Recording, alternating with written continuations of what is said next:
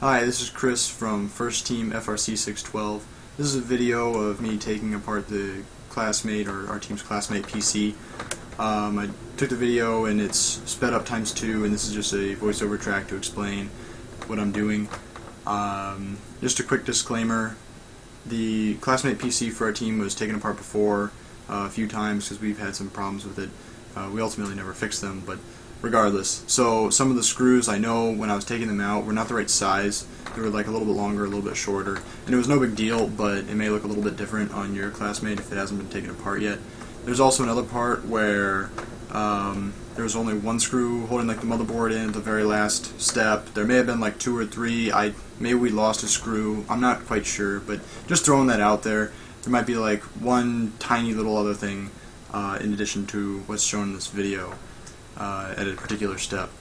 Also, I apologize in advance for the video quality. This is taken from my Droid X. I didn't really have a tripod and I just wanted to get it done, so I propped it up against a chair.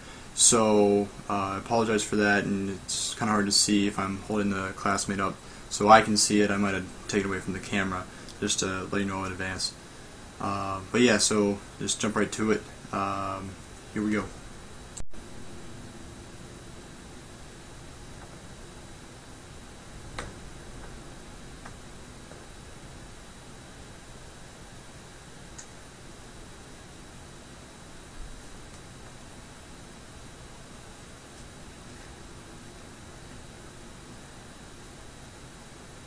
So I took apart the classmate earlier this build season.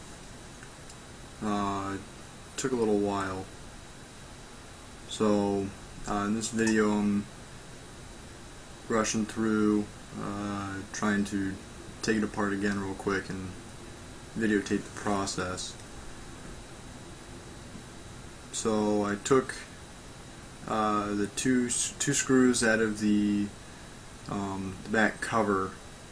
It covers like the motherboard from the back. There are two screws for that, and then I took out 3 screws in those, I don't know, the recessed holes in between the cover and where the battery is. And then I think there's 3 or 4 screws underneath the battery. You have to get those out too.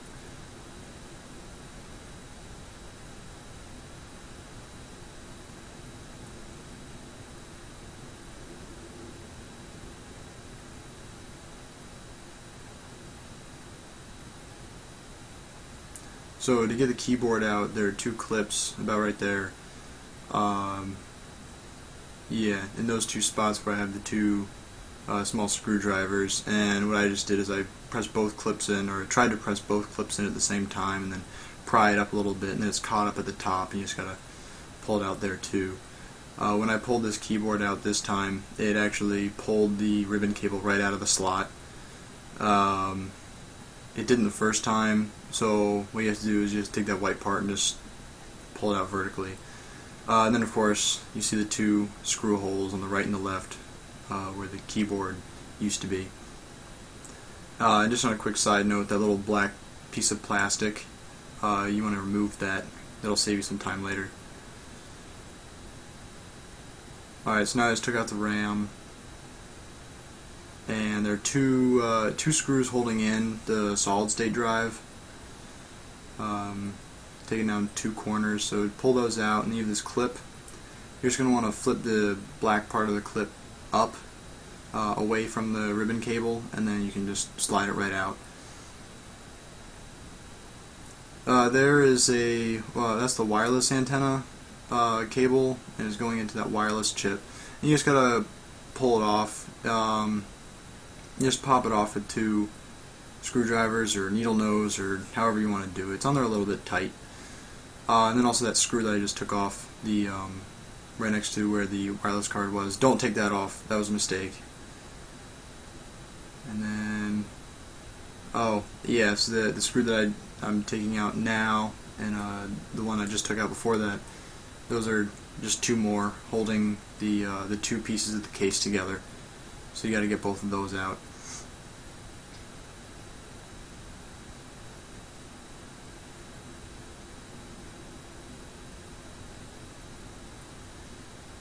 yeah, I think this was the point where when we reassembled our Classmate, we tightened those screws a little too tightly, so I had to go get a larger screwdriver.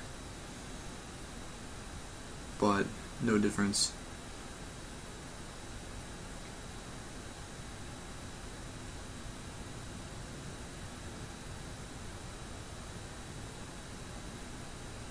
These 4 screws on the lid, I forgot what I was doing. You don't need to remove those. You don't want to remove those. That's for if you're getting inside the lid. But I realized after I took them out that that's not what we're doing, and you don't need to do that. This part though, to get that gray plastic piece out, you're gonna have to take 2 Wagos or precision screwdrivers. Yeah, just like that. You're gonna have to pry it out. There are 2 clips in the back, and then you just gotta pry it off the front.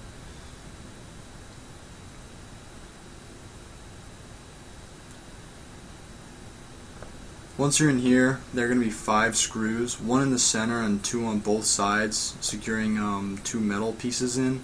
The one in the middle is securing the 2 cases together, and the 2 on either side are they're holding the actual screen to the rest of the Classmate PC, and you're going to have to take those out too.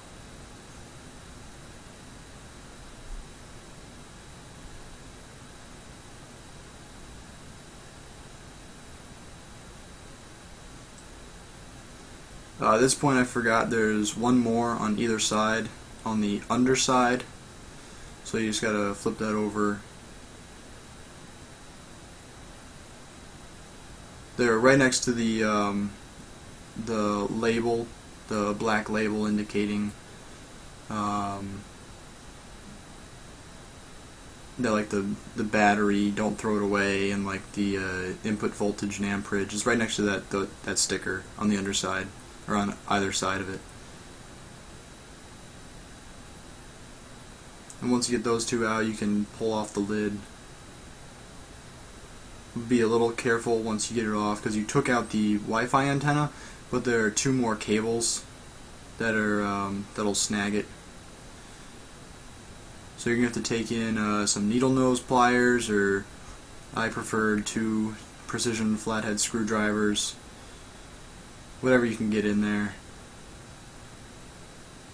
Just pull those out on both sides.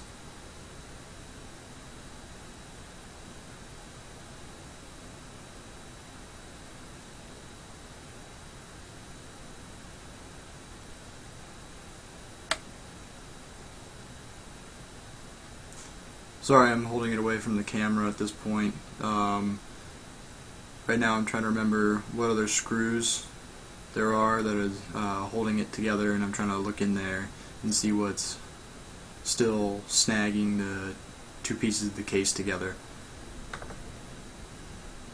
So I finally remembered, or realized, depending on how you look at it, what screws were still holding it up.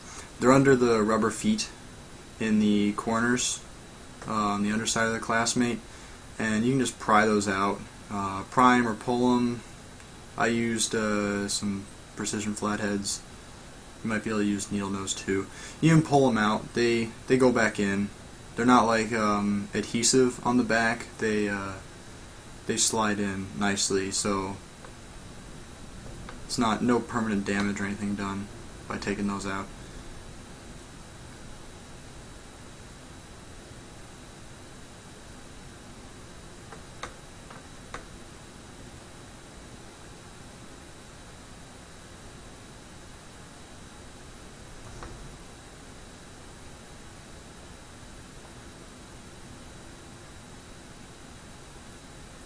And there we go. Should just be a little bit more prying at this point. Actually popped off that piece. That's the LED and like power indicator. I can go back on later.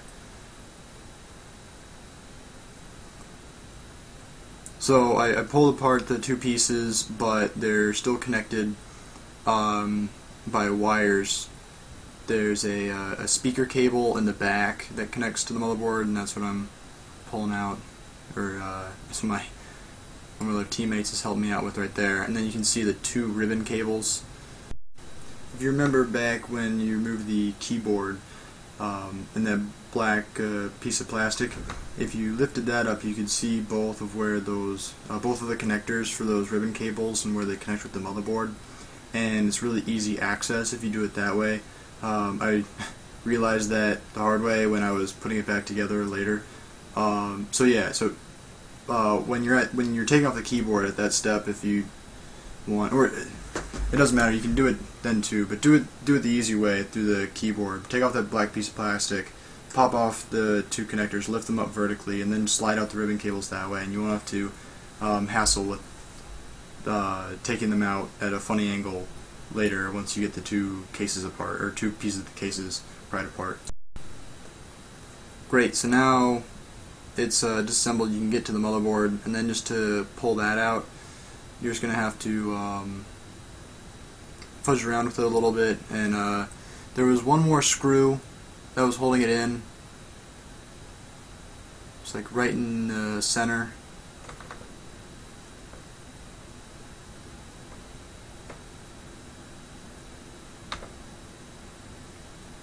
I don't know if that was normal or not. I forget if that was there the first time we disassembled it. It probably was. Maybe there were a few more. Not quite sure. But alright, so you pull out the motherboard, and then there you go. You got another. I'm pretty sure those are speaker connections. And just pull those out. And then at that point you should have the entire motherboard all separated. And everything in its individual components. Great, so I hope this video is of at least some help. Please let me know if there are any other questions, or if some other parts were confusing, or you couldn't see the classmate because of the angle or something. Just let me know. I'll be happy to help out any other way. Also, I had another video of reassembling it, but essentially you just backtrack and redo all the things that you undid, just put all the screws back in, things like that. So yeah, I hope this was helpful. Just let me know if there's anything that I can explain better. But yeah, so I hope this helps. Alright, thanks.